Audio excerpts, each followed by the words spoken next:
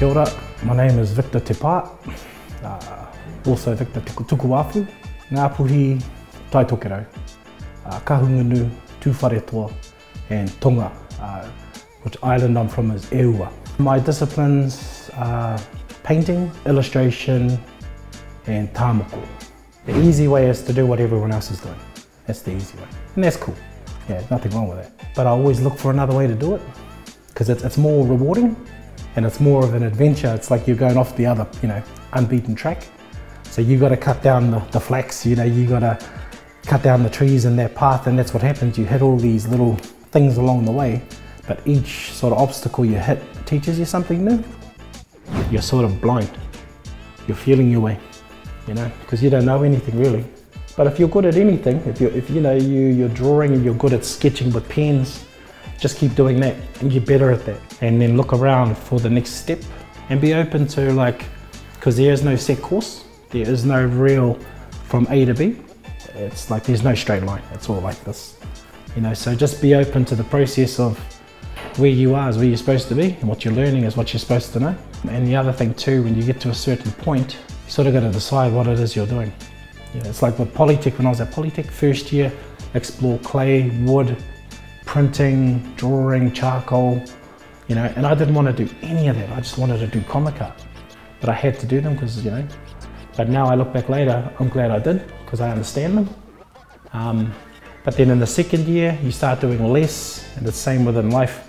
You start doing less things, and then by the third year, I just fully directed myself at one thing, and that was just three-dimensional illustration. People say, oh, you got to have that drive. Not necessarily. I think it's more curiosity, and the drive will come later. When you're drawing enough and you're doing enough, it starts to turn you on, and you start, the fire comes from that, and then after a while, you don't need to light it because it's always lit, It's just part of you now. But it's just those stages, it's like blowing the flames of a fire. It starts as embers, there's nothing there. But then you'll see an orange. When you're starting a fire, you're like, oh, here we go. Start blowing little bits, just small bits. And then you blow, gets bigger wood. Until finally, logs, Because you're going to handle different weight as you go through. You're not ready for the logs. That's what happened to me. I was going, I want to do Michelangelo. They go, yeah, jump in there as my teacher. I got in there and I couldn't even paint a face. And I stood back and it was terrible, eh? Then I went, I'm not Michelangelo.